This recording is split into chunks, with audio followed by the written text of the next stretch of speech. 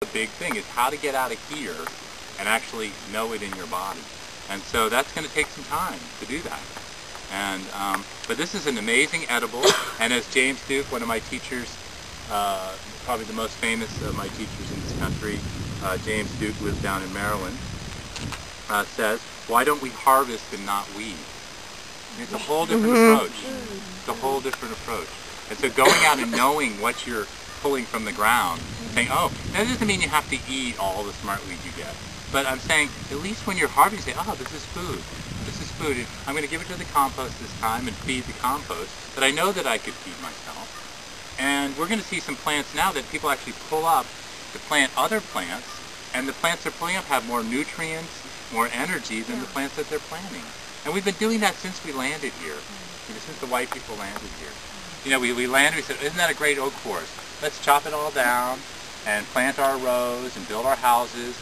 And of course, you know, the native people came over the hill, saw the ancient oak forest that they loved, chopped down, and the battles began, you know? And we just didn't slow down. We just didn't take the time to look around and say, what's here? This kind of scares people a little bit, and if you're feeling it, it's understandable. When you realize how much food is just coming up out of the ground, all over the place, there's so much of it. We can easily fill our bellies every day. And if we use any foresight of storing food, I'm really into green powder, so taking these smart weeds and drying them and making a powder that you can make with broths or teas later is something to be paying attention to and knowing how to do that. That's one of the areas that I get into a lot. So your smart weeds are important to bring in and get to know who they are, and they taste really good. Realize most of the world, 80% of the world doesn't need to go on this walk, you know. They already know the weeds that are around them. They already know the plants that are around them. And they go out each day. This is one of the ones that has a little smart to it. Anyone feel that a little? Yeah. Most of them don't, but some of them do. This one does. And so what do most of the people in the world do? They have one main meal a day. They go outside, they walk around their house, they walk around their hut or whatever, wherever they live, and they pick the weeds and the plants that are around that are abundant. They fill a basket with those. They go back to their house. They steam those, add some spices, cook them down. They cook a starch. You know, half the world eats rice a day, corn, potatoes, root vegetables, cassava. 30% of the world eats cassava. Who here has had cassava? All right. Well, all of you have. You just called it tapioca. You know, but it's really, I don't know how at least we kept it as a little bit of a food in this little side way. But realize that 30% of the world, this is their major starch, is cassava. Yucca is another name for it. Manioc is another name for it. So realize that this is part of reaching out, and then that's how they fill their belly. They don't go to a store, they don't buy things. Then they go from that full belly out and take advantage of whatever's in abundance around. You know, and they're not coming from this, ooh, I need to have a job so I can have food. You know, so this is the thing I'm talking to you about, is how to reach out and connect to that. Now here's a cool plant that's coming up that a lot of you probably have been conditioned to hate. Right, this is ragweed. That's all that? This is ragweed. Yeah, well, actually, these are different.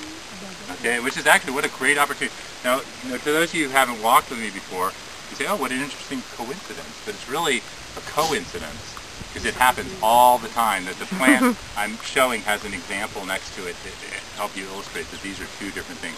It's really easy to see when you look underneath the leaf. The silvery. How different they are, right. So these are two very, very important plants. It's a very important plant, but it's different. So we'll start with this one. Which is ragweed. This is ragweed. And this is called ambrosia. What a beautiful genus, right? Not all the genera are like wah, wah. Some of them are really beautiful names. Ambrosia artemisia-folia. Okay? What are they saying? They're saying the leaf of this looks like an artemisia.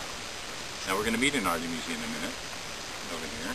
And so this is ambrosia artemisia-folia. There's other species of ambrosia around, but this is the most common one. And it comes up, and we know it as the one that gives me 70% of the allergies comes from the pollen. It's not goldenrod. That's a misinformation. Goldenrod does not cause your allergies. It just happens to be flowering at the same time, and it's yellow, and everybody sees this. This one comes up and has greenish flower, so it stands back, but it dumps out the yellow pollen into the air. That causes the irritation up in the nose and in the mouth and the itchy and all that. But what's amazing about this plant is that in the plant is an antihistamine. So the solution is in the problem. Isn't that incredible? And you can, it's really remarkable because even you can use it for treating itself, but you can use it for treating any kind of those allergies that you get when, like they're cutting the hay now, and that gets my nose a little bit. If you chew on a little, it's not food, but you chew on a few leaves, all your symptoms will go away for about an hour and a half or so. And if you chew it again, chew some more again, then they'll go away for another couple hours and get you through that little window of time when those things are going off. So I would recommend, if you're somebody who has a lot of ragweed allergies, is that you start making a tea of these on a regular basis, so that you get your body's histamine system conditioned and recognizing this as a plant. Processing it, yeah. you know, by making a tea, which is Yeah. heating it, you're Yeah. not destroying The you know, histamine. just like pasteurizing milk, you're not destroying all the good stuff in there. Or are Right. you? No, you're not in this case. So that's a very good question of how do we make things? How do we prepare things? And that's a big thing we've lost in our society, because we've confused cleanliness with sterility. And so we've moved all our food and our hygiene to sterility levels, and we're killing off all the flora, either the living mechanisms within the plant, or we're actually, killing off externally, trying to kill things off. So when you make this into the tea, the chemical that is in here, is actually fine, it's stabilized. I wouldn't boil this. I would boil water, throw it in, and let it steep for 20-30 minutes if you were going to make a strong tea of it. A sun tea? You can do a sun tea. So those are two different ways to do it, but the chemical in here is stable.